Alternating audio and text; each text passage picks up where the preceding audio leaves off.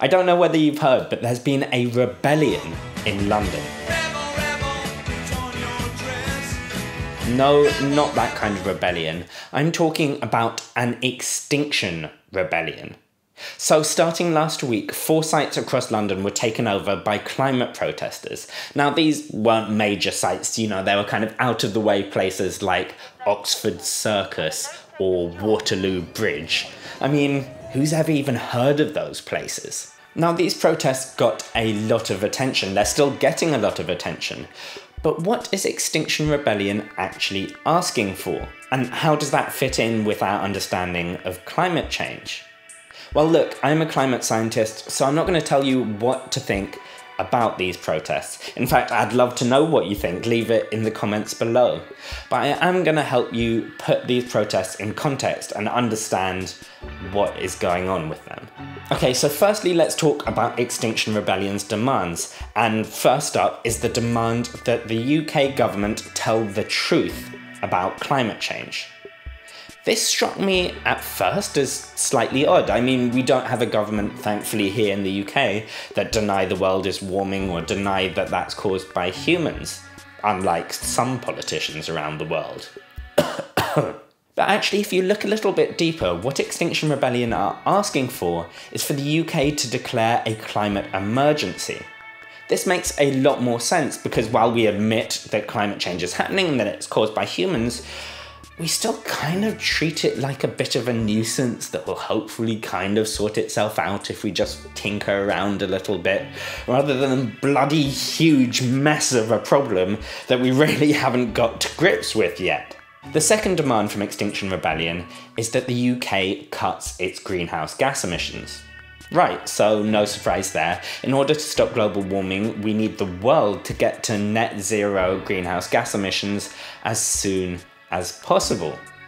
Okay, but what Extinction Rebellion are actually asking for is for the UK to get to net zero greenhouse gas emissions by 2025. 2025! That's in less than 6 years, and we're talking about completely redoing how we get our electricity, our transport, our heating, everything. I mean, often when we talk about these big changes in short time frames, there's a reasonable question to be asked about whether it's politically possible. In this case, changing all that in just 6 years, I think there's a reasonable question about whether it's physically possible. But I do think it's possible to see where this call is coming from. We know we need to get to net zero as soon as possible for the whole world. And Britain is one of the richest countries in the world. We should be as ambitious as possible and aiming to get to net zero as soon as we can. As my supervisor said to me while I was still studying for my PhD, Adam, this isn't his real voice, Adam, you should aim to hand in your thesis early, because if you're late, and you inevitably will be late, then you'll still be relatively on time. Anyway, I think you get the point. Now, Extinction Rebellion's third and final demand took me completely by surprise. They are asking for a citizens' assembly on climate change. This is something that I'd never really heard or thought about much before, but a citizens' assembly like this would be drawn from a cross-section of the British public, and it would take inspiration from what has happened in the Republic of Ireland. A citizens' assembly in Ireland was instrumental in overturning the long-standing ban on abortion in the Republic of Ireland. The citizens' assembly also advised that the country should strengthen its climate ambition. Now, what would a citizens' assembly potentially do over here? Well, we're talking about huge structural changes to our country in order to get to where we need to be on climate change. In order to do that, we need high levels of public engagement and public buy-in and public understanding of what's going on with climate change.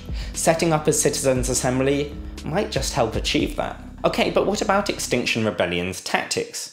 Well, the idea is to use non-violent civil disobedience. In other words, to be as mischievous as possible without actually hurting anyone.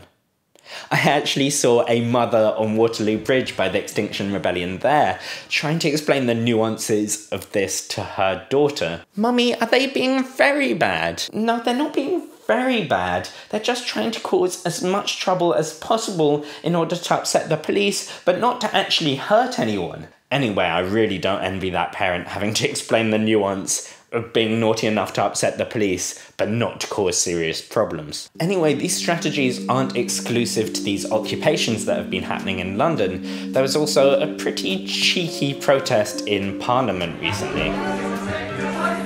And we are not slaves to the naughty, past. Naughty, Ed Miliband. Hope we have going forward.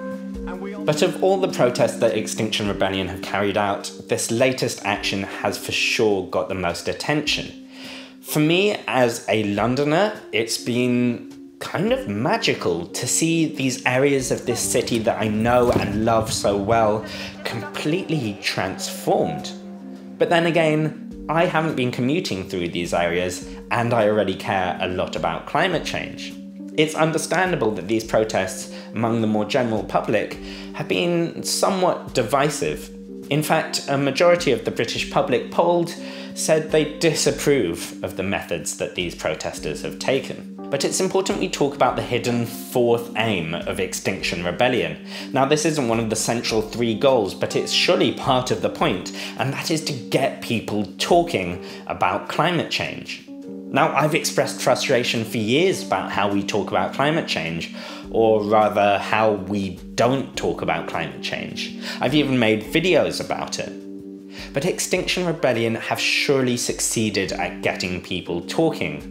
There have been huge amounts of headlines about the topic over the last few weeks. Now, this isn't just down to Extinction Rebellion, of course. There have also been the school climate strikes, which have seen over 1 million kids in over 100 countries taking to the streets to demand action on climate change. Here in the UK, we also saw a primetime David Attenborough documentary called Climate Change: The Facts.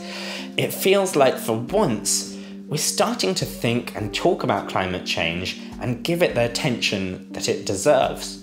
For me, that's incredible. So where are we now with the rebellion? Well, to date, there have been over 1,000 arrests of protesters. Arrests being one of the central ways that Extinction Rebellion controversially want to cause disruption.